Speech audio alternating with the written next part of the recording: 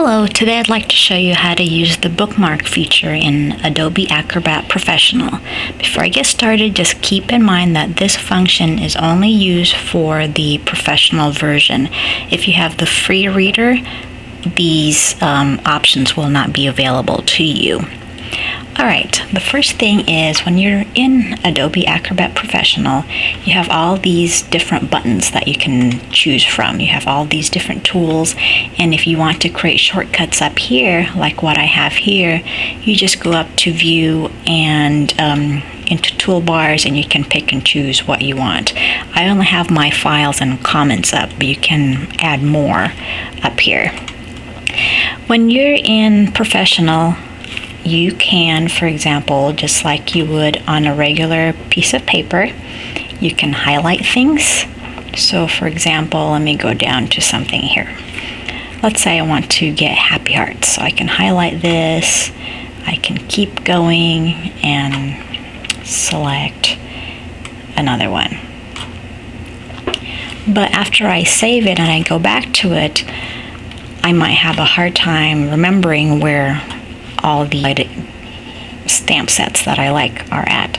So what I do is I use the bookmark feature, and this is this little icon here on the left, and if I click on that, let me remove this really quick, and I can go back to the one that I've highlighted, and this is what I'm talking about. You've highlighted something, but where is it?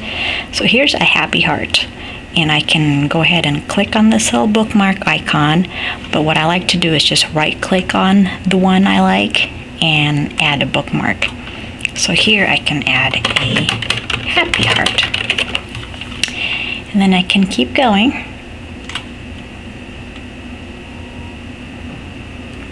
and there's you and moi, and I can do the same thing, add another bookmark.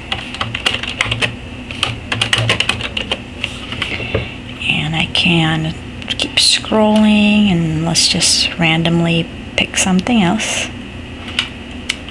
Let's just do that one. Let's just highlight it too, just for kicks and giggles. And here we go. So then let me just save this, and when I open, or if I go anywhere, PDF file, and I want to get to the ones I bookmarked, I can easily get to them. See how quickly you can jump from one page to another? You can rearrange this. Let's say you want to put the most important or the first thing you want to purchase up on the top. You can move that, move this down in the bottom. You can also right click it, or it might be one of the options.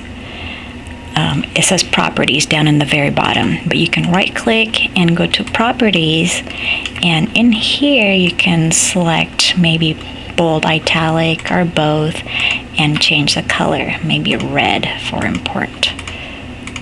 So now you can see that it's red, and that's how you use the bookmark, or that's how I use it. I rarely look at my book anymore. I just use the PDF and save and make my selections this way. If you want to delete, you just select it, push the delete icon, or right click and delete. It's all good. Thanks for watching.